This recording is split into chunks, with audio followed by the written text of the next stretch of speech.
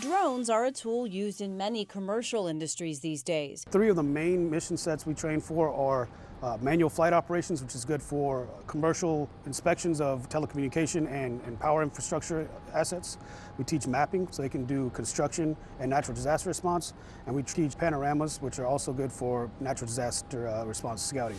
Drone training is what Chris Lewis specializes in. He's the founder of Raleigh-based nonprofit Vets to Drones, an organization that began less than a year ago. We're a community of other veterans that work across the industry are interested in this tech. So we provide free resources and the study materials necessary so they can get licensed in commercial drone operations.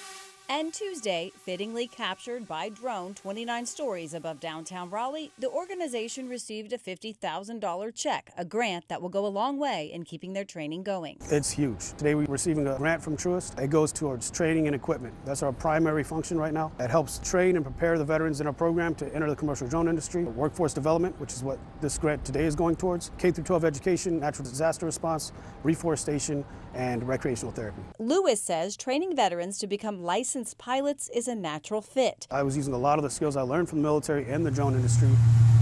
And then I met other veterans. We realized that this is probably the perfect career choice for any veteran that's interested in using the skills that were gained in the military out here in the civilian world. We've been using drone technology to help scout and see where the damage has been done the most, especially the infrastructure assets, so we know where to coordinate and send assets around after a natural disaster.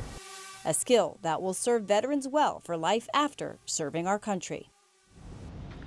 And Vets to Drones has trained more than 800 veterans already to become commercial drone pilots in 40 states. Yeah, they've already got the skill set. It's just about unlocking it here at home. Exactly, a natural fit.